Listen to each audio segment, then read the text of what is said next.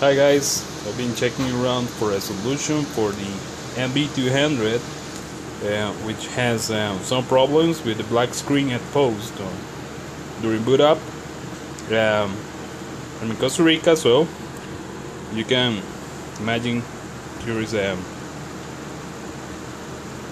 really hot place, so it's kind of difficult to cool the computers. The only that I needed was a window and a big ass fan, and it was necessary to leave the computer for around 10 minutes before I was able to turn it on.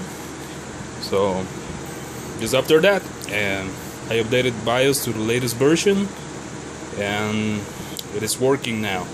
So you won't need a diskette drive or anything. What you will need is just a fan, and put the computer, let it rest for 10 minutes, and try turning it on. And that's it.